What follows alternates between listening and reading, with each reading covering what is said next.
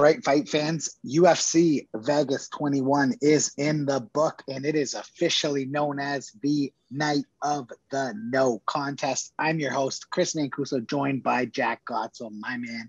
Jack, you know what? I feel bad. The prelims to this card coming into it, I thought were electric. I thought they were great. I've been loving the prelims lately. UFC's promotion for prelim fights, best in the world, obviously, when it comes to mixed martial arts. And then you get into the main card tonight where we saw not one, but two no contests. So let's just go through the event here quickly. Yeah, let the people know that couldn't catch it, what happened, and try to make sense of it for the people that did catch it. There were some pretty interesting things. And with both no contests, the fighter kind of controlling the fight and winning the fight was the one who put the foul out there. You know, the first one we got Anders versus Stewart, it's a no contest, and he knees a grounded opponent. Now it's nowhere close to what Jan did last week at 259. But you could say that, but no, it wasn't. It wasn't. No, I mean it was just as dumb in my opinion. He was so grounded. We'd already seen him almost do it once, and he held in because he realized, but then the second time he didn't. It was just sloppy. It was lazy. I mean, we ended up with a no contest sandwich. The first fight of the card was no contest. The last one was no contest. And both were very... It was pretty good, though. Well, see, Anders was warned.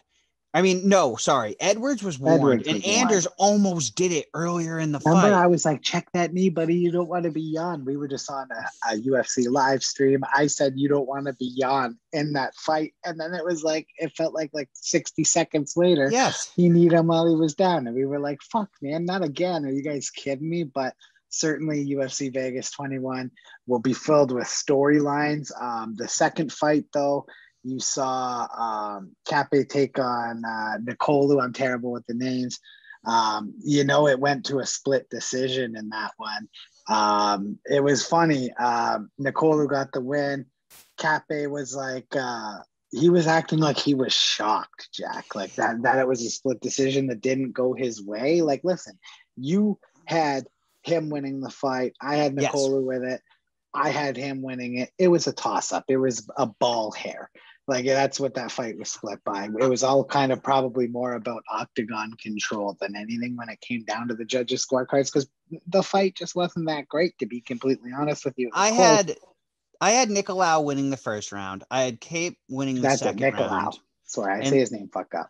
Yeah, and then the third round, I gave it to Cape because of what he did at the very end of the round, but I totally can see how you'd give that to Nicolau based on the beginning of the third round. He just acted like he was shocked. It was like he acted like he was shocked. Like, you don't leave it into the judge's hands because you never know what's going to happen. But even with that being left in the judge's hand, you didn't really beat him by that much. If you beat him, it was a very close fight. I don't know why he was shocked. I think when he watches that back, he's going to be very disappointed in himself. I would think so. And then we had Grant taking on Martinez.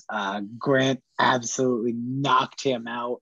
He actually had lost the first round, the Brit, and then he came back with a power punch, knocked him out. And luckily he did, because if he didn't knock him out there, his foot was fucked up, Jack. Break down that fight a bit for us. So at the very end of the first round, Grant got actually knocked down by Martinez, and it looked like he was holding on for dear life at the very end. And it looked like Martinez might come out at the beginning of round two and finish him. But Grant fought with a huge sense of urgency, because I know Martinez was picking apart his legs. I think Grant knew that fight wasn't going to go well for him if it got into a third round. And I think he knew if he wanted to be victorious, he had to finish him in the second round. And that's exactly what he came out doing. He threw some bombs. He caught Martinez right before the knockout and just pressed forward and finished the fight right there. He didn't risk it. He knew he had to go full bore, and that's what he did, and he finished the fight. Yep, you love to see it. And then we had Danny taking on Gavin Tucker. Absolute vicious ending in that one. We heard a Korean zombie call out. Jack, take us through that one. Unfortunately, during that fight, we had some weather here. We almost lost our live stream. My cable went out, so I have to be truthful with you guys. That was the fight I missed. I'm going to have to go back and check it. So, Jack, this one's up to you, man. Well, lucky for you, the fight is about 20 seconds long, and really, it's as soon as they met, it was over. Oh, that was right. I came right back, and it was like on. Yep. Remember, I thought he beat him in like 3 seconds, but it was just my cable box turned back on. I just hit him and it was over. I mean, he's got that. He has, I think that's his 4th knockout inside the first round in his mixed martial arts career. He's tough. He man. has that power. He's a guy that can beat you anyway, whether it be knockout or decision. I mean, he just had that power, and I think him versus the Korean Zombie is an unbelievable fight. 2 guys that like to come forward, 2 guys that like to bang. You know it's not going to be a boring. Or 2 guys that'll go bloody and battered all the way to a decision. Like, I mean, it's going to be a war if those 2 fight. And they're both tough as nails. I wouldn't be surprised if neither of them can knock the other one out. I agree with you, man. You know, the UFC Vegas 21 was off to a solid start, and then we get to the main event. We get to the main event of the evening, and the UFC's number 3 ranked welterweight in the world, Leon Edwards, accidentally poked the number 13 ranked Belal Muhammad in the eye in the second round. Edwards was doing quite well. I agree. You know, he was winning the fight much. Well, I wouldn't skip over the co-main. Oh, did I go past that? Yeah, we skipped over the co-main there. Ryan Spahn versus how do you say his name? You're Canadian there. Chimaev or whatever. Yeah. Yeah, that fight, I mean, that was all Spahn. You knew that, I mean, your Canadian there, I can never pronounce his name, but he was going to look to take that fight to the ground. He was going to look to get a submission, and Ryan Spahn was going to look to finish the fight, and that's what he came out and he did. And I think you just saw a more experienced, better fighter in Spahn, in the better man won that fight, in my opinion. I'd say Serkinov. That's how I say his last name, but Spahn, Serkinov, or Cherkinov. I don't know exactly how he pronounces it, but yeah, Spahn absolutely beat that ass at 111 of the first round, Jack. I apologize. Our agenda actually didn't have that fight in it.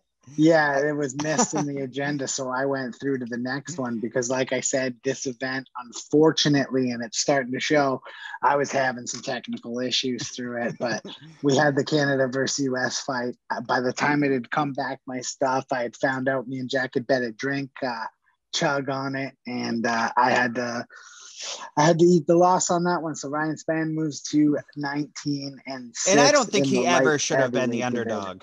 I think he should have gone into that one as the favorite. And I thought he was going to win 6 years younger. He was like 5 or 6 years younger than him. It was Misha Serkinov is a good fighter, but he's got some miles on him.